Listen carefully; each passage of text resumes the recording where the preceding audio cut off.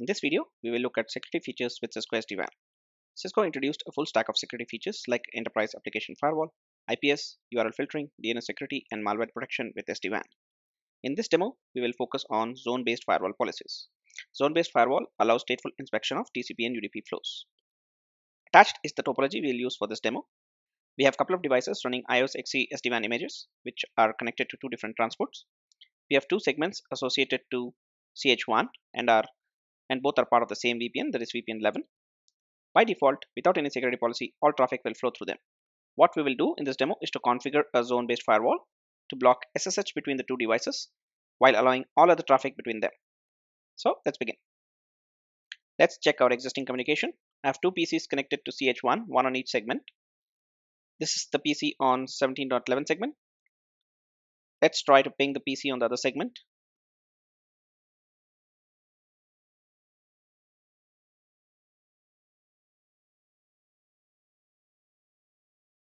And we can successfully ping. Let's also try to do SSH now.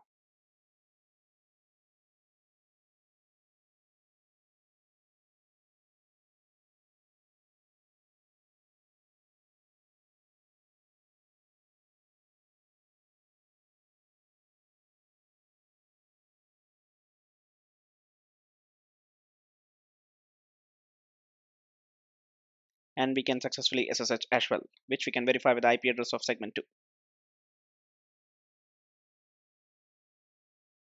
Now let's configure our firewall rule.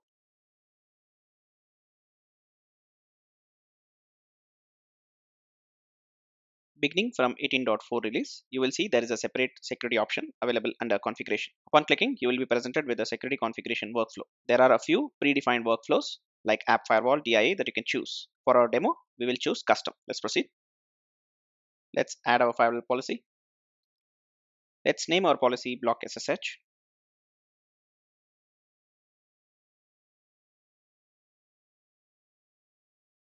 Let's add our first rule. Let's match on SSH and change the action to drop.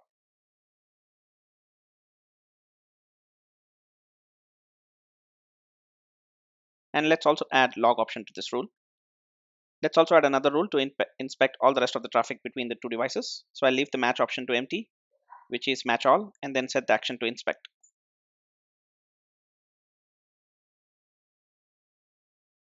Now to apply the security policies, we associate these to a zone pair. Here we map the VPNs to the zones, and in our case, since both the devices are on the same VPN, so our source and destination zone will be same.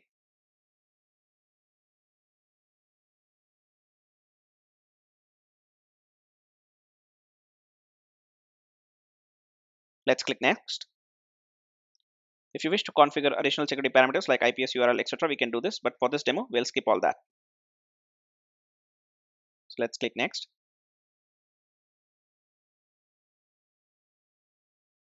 Now let's assemble our policy here. Let's call it sec firewall policy.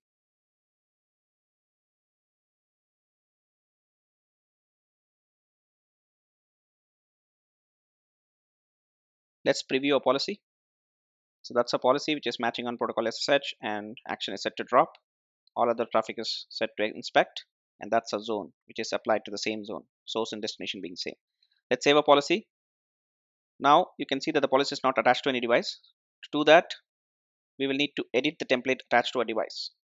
So let's go to templates. Let's go to CSRv1 template. Let's go to additional templates. And here we can add our security policy we just defined. Let's update. Let's click next. Let's quickly look at the configurations that will be pushed across to the device based on the security policies that we created. Let's choose config difference, see side by side. And here you can see that this is the configuration that's going to push. That's the access list. That's the class maps and the policy maps.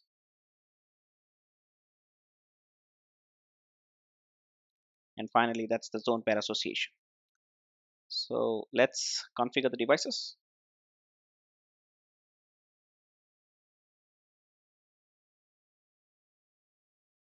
Configuration is done. Let's check our communications again. Let's do a ping first.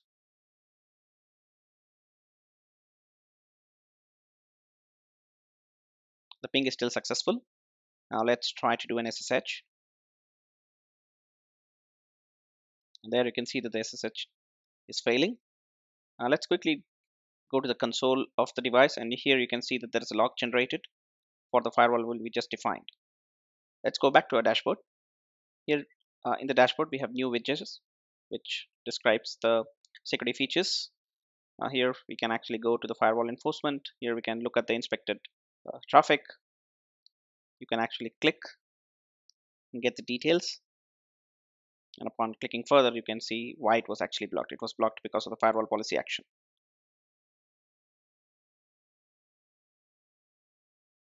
Let's go to network. Let's go to our device. Let's go to our firewall, and here again we can see that, and let's go to 1 hour, and here we can see that our security policy that got hit.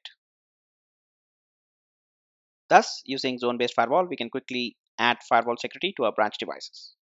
That's it for this demo, and thanks for watching.